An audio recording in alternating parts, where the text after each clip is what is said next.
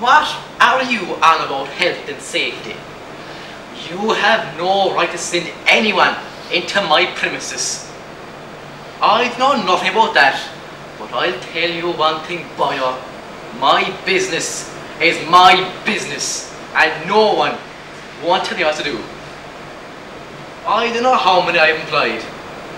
What business is of yours anyway? Look, I'm going now. Here, take your wages there. Though I pay it all, it's a mystery to me. The shower of useless layabouts. Oh, and hang up them chairs as well.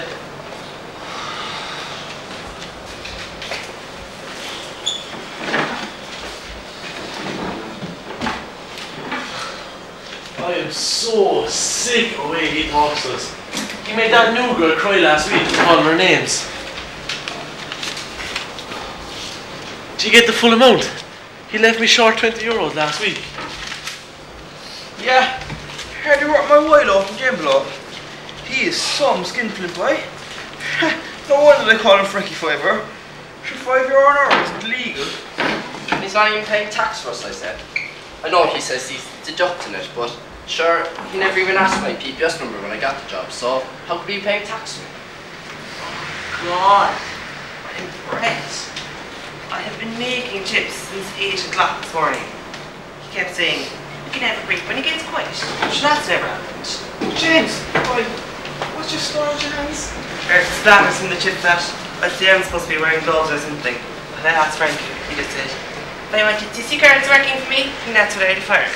He's like your man Scrooge. Remember when we were in school and we were doing business in LCDP? Wasn't there something in that about decent work and how employers aren't allowed to just treat you any way they like? I think I was out that day. But sure, that's for big employers, like the government. It's not for miserable shippers like here. I don't know. I wasn't paying much attention.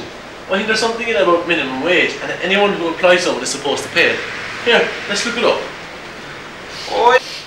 Oh yeah, and what are you going to do? Just breeze up to the most miserly man in Ireland and say, it says here, you must pay us better. Ha, she'd be lucky to come out without a clatter. He's right then. Frankie never let us join the union. Sure, there's no jobs around here. You get someone else to do it, no bother. And then, where would we be? No lads, look at this.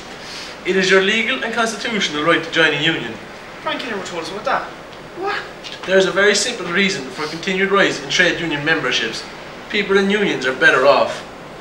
They are better off financially by virtue of enjoying better rates of pay. Well, it only has to be higher from what we get here. This fact is most recently confirmed by the CSO's National Employment Survey 2006, which shows unionised workers consistently enjoy higher pay than those in non-union workplaces.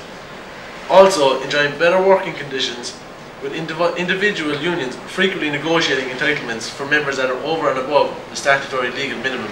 Better working conditions than this. I never knew that, boy. That's it lads, I'm joining a union. You can't stop us if we all do it, especially if he's breaking the law.